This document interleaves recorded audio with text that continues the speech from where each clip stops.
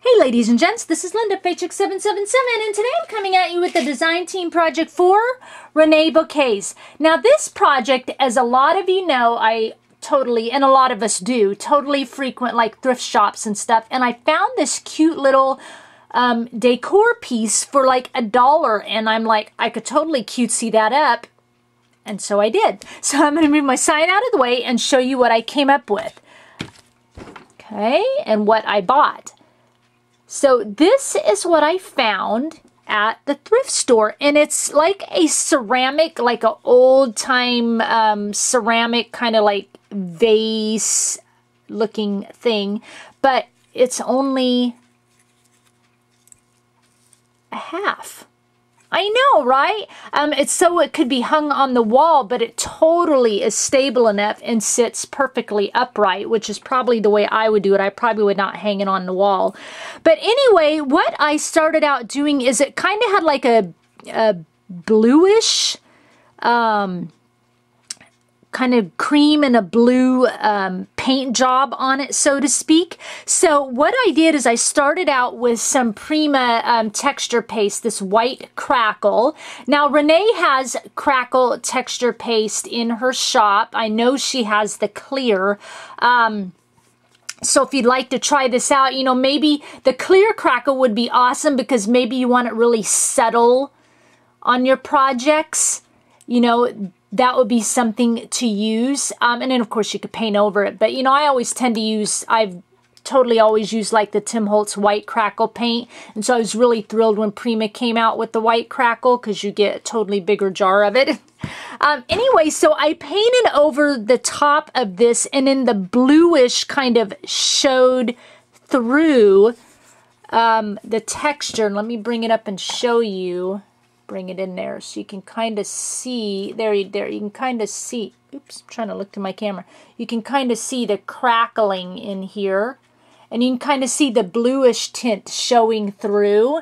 I love that because when I saw this, I knew I kind of wanted to work with blues and creams, so it worked perfectly for me. And then what I did on the front of it here is I had some rub-on words in my stash, so I rubbed on some words in the front. Obviously it says happiness and dream, and this one says adore, and I couldn't tell you who you know, the manufacturers were because I've got like a whole tub of rub-ons, but you know, wanted to pull those out of my stash, so I did that. And then on the inside, I just started layering a ton of flowers. The blue flowers, except for this is like Prima from the, is it Time Traveler's Memories or Stationer's Desk collection. This one and this blue leaf and kind of this blue back in here from the Prima collection. But these blue ones here, I used Lindy's Stamp Gang, the Whale Watch Blue, to get that color. And this flower is actually a white flower. This is a beautiful, beautiful fabric flower from Renee's shop. Let me show you what they look like. Let me get it out here. These are the actual flowers, and you can see how big they are. These are the actual flowers. She's got these in a few different colors. And I love the texture of the fabric. And of course, like I said, it's fabric, and so it sprays really well. So when I used the Lindy Stamp Gang Whale Watcher Blue on it, it just, I mean, just came out so gorgeous. So that's the blue flower here. And then these other flowers that have, these are just flowers, I think recollection flowers, these white ones. And even though they're white, I kind of wanted them to look opaque looking. So I pulled out my Mr. Huey's opaque white color mist. And you know, sprayed the white flowers white, but like I said, it kind of made it opaque looking. They actually kind of have like a chalk-like appearance to them. And so I just thought that turned out really pretty. So I layered a bunch of, you know, all the different flowers inside here. This metal heart in the back actually came from Michael's. It's just from their $1.50 bin, and yes, $1.50. They came out with not too long ago. And then I've got like some bead landing gears here and here, and I've got like a Prima gear here, and I painted, those are all metal color, and I painted them white. This little collection in the front here, this metal clock face here, this is by Prima. This is the Vintage Mechanicals clock face. This is found in Renee's shop, and it was like a metal color. Let me show you. A lot of you know these have been out for a long time, but they are kind of hard to get a hold of, I think, and Renee carries them in her shop. And the one I used was, it's about the size of this. Two come in a pack. It was silver, painted it white. And then on the front of that is this beautiful metal broke frame. That also came from Renee's shop. And let me show you, let me take it out of the package. You get two in a package, and they are gorgeous right here. And they're a nice, nice size. Look at the ornateness and the texture of that frame, metal frame. And again, I just painted it white. Okay. And then on the front of that is a Prima clock face and a Prima clock hand, also from Renee's shop. And I know, you guys, I know, because I searched and searched and searched until Renee got these in her shop. These clock faces and clock hands are hard to get a hold of. And I think I've bought in pretty much every one she has, but no, I know there's more in there. But, you know, I buy them by like, you know, 6 packages at a time from Renee's shop. So, and you guys know I use these on like every project. Anyway, so from Renee's shop, this cute little oval frame here, these are by Prima, also from Renee's shop. They're the Shabby Chic Treasures. You get 3 in a package, and I use the tiny, smallest oval frame. Okay, this little metal piece is also by Prima, and that just came from my stash. This beautiful butterfly, look at the glitter glass on that here and over here, came from Renee's shop. These are the tiny treasures. You get 5 in a package, and these are called the Ice.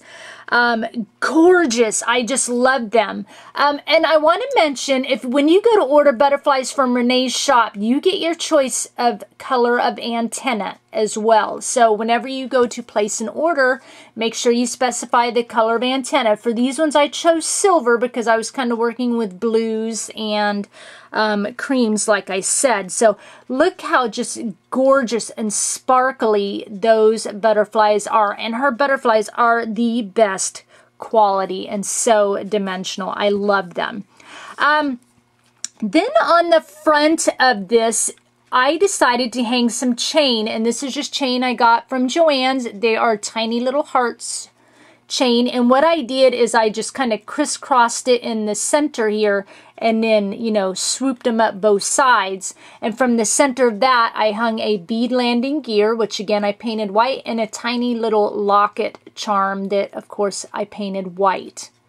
Okay, and then as an extra added bonus, from Renee's shop, I used some of the Prima 3D matte gel, and from her shop, what I was going to say, not the matte gel, from Renee's shop, this beautiful glitter glass. I put some here using the Prima 3D matte gel. I put some right in here, and then I put some down the bottom here. This is just a gorgeous glitter glass. I went ahead and bought quite a few, and I'm just going to show you them all. But the one I used on this one from Renee's shop is light gray. But when I got it, look at the gorgeous color of that. And you are seeing it correctly. It kind of has a slight beautiful, like almost denim, real minute, almost denim blue shade to it, even though it's light gray. Just gorgeous. And her glitter glass, gorgeous quality. I also ordered, because you guys know I use it a lot, and I was almost out of the last one, sand. And this actually kind of looks like a real pale pink. Love this. Also ordered, this is just pink glitter glass, a beautiful shade. Look at that pink. Just gorgeous. Gorgeous. And then this one is teal. Look at the brightness of that. I mean, it's just stunning. I mean, I just can't believe the quality of her glitter glass. Just stunning. Anyway, I wanted to show you those. And they're like $2 a jar, I think. Very affordable. But anyway, this is my project for Reneabouquets. I will have all the links down below to everything Reneabouquets, and I will also have the link to my blog and Pinterest for close-up photos of this. Also, what I wanted to tell you, I almost forgot as I was discussing, or just starting to wrap up my video, all my flowers and stuff, what I did, since this is flat, is on the back, it's going to be hard to see. I used a piece of acrylic, see-through acrylic, on the back so that I had something to glue my flowers and stuff up against. And then I just took a piece of Prima Jody Lee Delight paper, because it was kind of the right shade of blue, to cover the back, because, you know, as you're gluing to the acrylic and it's see-through, you're going to see all the glue globs, and that's not very attractive. So this isn't real attractive either, but it's better than glue globs. Anyway, so that's what I did, since it was flat across the back. You know, piece of acrylic to be able to glue to. And this is actually the little wire hanger. I chose not to take that off in case, you know, the person that's getting this decides she does want to hang it. Although, like I said, I probably wouldn't. But that's the little wire hanger. Anyway, like I said, all the links will be down below.